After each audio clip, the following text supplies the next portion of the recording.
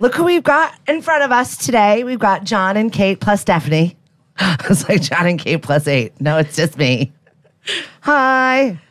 So I'm so excited that you guys get to join me this morning. I've been watching your TikTok adventures, your Instagram adventures, and you're right. I'll start following one, and I'm like, wait, but this one has a little bit more, and this has more, and now you're going to do a YouTube. Yeah. Yes, please. Adding on YouTube. So, John, talk to us about the origin story of Flashback the Bus. So our bus is a 1953 GM 5106 transit bus originally ordered for the New Jersey Red and Tan lines. After its service, a mechanic from the New Jersey Red and Tan lines bought it. He kept it, maintained it, and then a local band in Rhode Island had it for a little bit. They used it as a tour bus. Then our previous owner bought it, used it as a glorified shed, parked it in the woods. That's where she sat for the last 12 years. That's insane. So you see this on Facebook Marketplace while you're on vacation, and you're like, babe, let's go do this. Yep. This one. Okay. Yeah. Yeah. I mean, there are times he's totally been like, we should totally buy this. Look at this. Like one time he wanted a fire truck. I did put that down. So I'm not completely crazy. But the bus, I mean, I couldn't say no. Well, the only thing that would keep me from said project, because I am very much like when we're on an adventure and we're going to go do something, we did the same thing. My hubby and I had a pop-up tent coming back from Nickerson, saw one of my friends post their camper, and I was like, let's just get it, because we've outgrown it. I know exactly that feel, that space. There she sat for years and years, and we're waiting for that reno, and I keep watching all these Pinterest things, and I keep watching all these things for design, and here you are just actually doing it, so I'm super jealous. I'm hoping watching all your videos is going to let a fire under my own ass to get stuff done. But I think the real story is you two finding a hobby to do as a family on the Cape when you're already stretched thin for time to work, to provide for your family.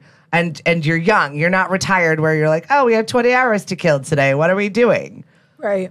I mean, like you said, we want to do something as a family. And we do actually include the entire family in this. Yeah, I'm watching. It's great. Yeah. So like Olivia, she's helped. Noah's helped. My mom helps. His dad helps every weekend. Yeah. I see her. So your dad's the mechanic. He works at Don's Auto Cosmetics in Brewster. And are you leaning on him a lot more, or is he letting you take the reins? Well, him and I have built a lot of cars. So what he normally does is he handles all of the body work. That's really his specialty, whereas I handle more of the mechanic side. So we're a good tag team. So he's going through the body, getting the doors set, starting the paint process, and I'm going through the mechanical systems. I love it. And is that how you normally work together when you started? When did you start working on cars with Dad? I started at my uncle's shop probably around age 10 or so, sweeping floors. Yep. And then I started doing body work there, and then I started taking over the mechanic stuff there. Yeah. And that led me to start my own photo company. And that's how I transitioned out of that. I love the entrepreneurship here on Cape Cod. I feel like we have to be that, always totally. flexing and moving and going where we're needed and our skills are. So I love that we're already doing that and had this specific skill set. So your mom's watching, by the way. Hi, Susan. Hi, Mom. Thanks for watching the kids. I appreciate that. What has been the biggest challenge for you so far mechanically, John? Probably the biggest challenge would be the uncertainty of the motor. We had no idea it was freshly rebuilt. That was a really nice surprise. Oh, you're like, But what? This motor sat uncovered for years. We had no idea if it was seized. We had no idea if it would turn over. But it's solid. Yeah. It's the cleanest 671 Detroit diesel we've ever seen. That's another thing that we should mention was he said it was sitting uncovered for years, and it has been. Not only were there doors missing on the back of the bus, the back window was crushed in. And because those back windows were crushed in, right above that is where the air intake is. Correct. So every single time it was raining, the possibility of water getting into the rust engine. bucket. Yeah. So That's pretty incredible. I watched you guys build your own custom windows. That was pretty neat. Yeah. Someone was like, "But wait, how'd you do that?" You're like, Follow my TikTok. So fun. Hey, Sue, how are you? Sue Fergrew is a photographer here on the Cape. She's got her little calendar. You also do photography, but you're so busy with that. And then now you're doing social media stuff, which the explosion of your social media. Talk to me about that incredible experience, Kate, and what that was like to have people find you. And all of a sudden you just look at your phone and you have 9 million people following you. You're like, I live in Brewster. What's happening? Pretty much. Yeah. I mean, the whole reason I even just started filming our process with the bus is because this isn't our first project. We've taken on a lot of different projects. Yep. And we've had friends who've been like, oh my God, guys, would you just film what you do? Yeah. Like, we want to see it. We love it. You guys are amazing. Just film it. I'm like, okay, fine, whatever. And I finally talked him and his dad into letting me film. And I started posting it, thinking just our friends and family are going to be interested. Right. And then we posted what I called the sad bus video.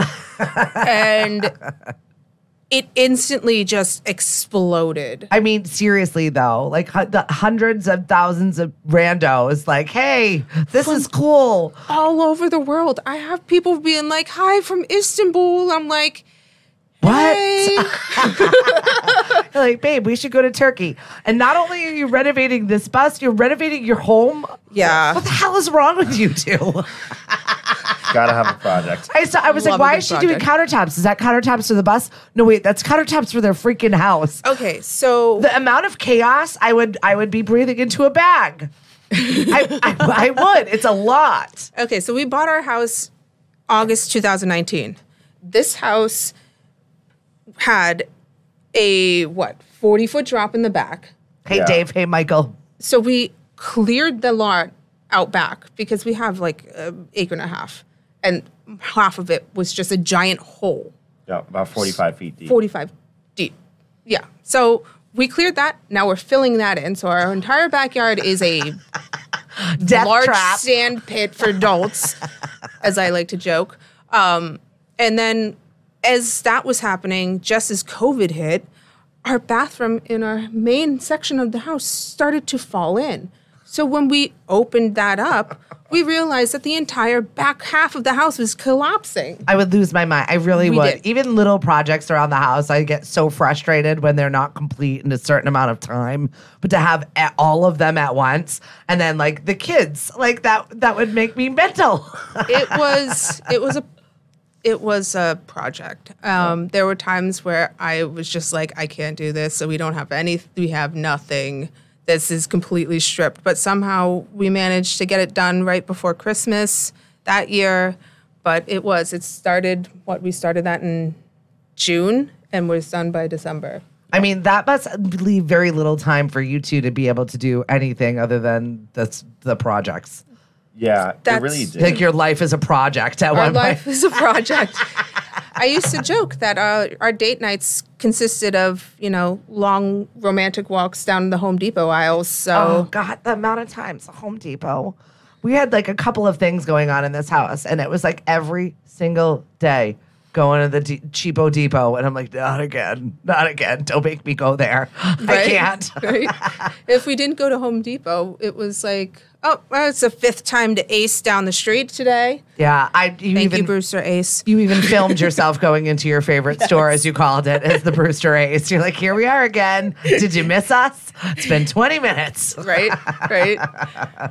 But you do have family to lean on, which I think is really, really Yes. important. Your mom is very helpful. Your dad is really helpful. I mean, it does take a village when it comes to being able to do projects like this. Oh, God, and yes. just maintain life in this town. So they're in Brewster. They're filming all of this. You've got people from Istanbul. You had 3 of your British people. Like, what time is that? I can't get up that early. Yes. I was like, it's on the internet. It's forever. You'll be able to see it, but you really do have amazing fans that are like rooting for you and enjoying this journey with you. So that has to give you that spark of excitement a bit. Oh yeah. 100%. So when I first started posting the videos, there's a guy who reached out to me and was asking me questions, being like, "So does your husband know what he's doing?" And I'm like, I hope so. Yeah, he does.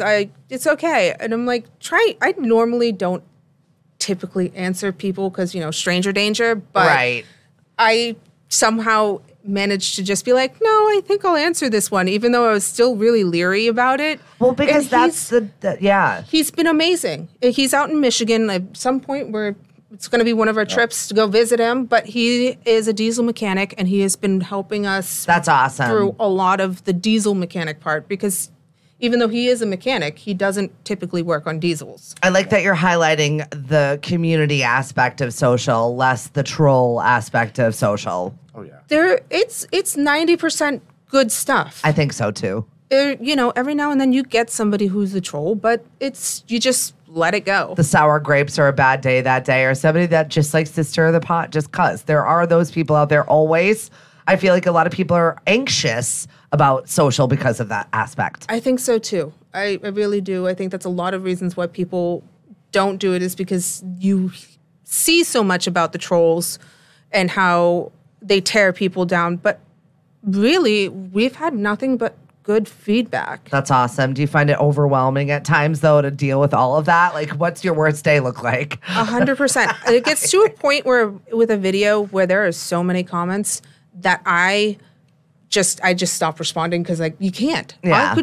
I would be there all day just looking at my own. And I'm like, I got other clients I got to deal with. I can't be sitting here dealing with my own stuff. Well, that's it. So you're like, well, this went off so well. So now we're doing social media management. But John, you were already a photographer to begin with. Correct. Yep. So you've got the aspect of the photos and the social, and you've got your handle on the way the algorithms now work. Yep.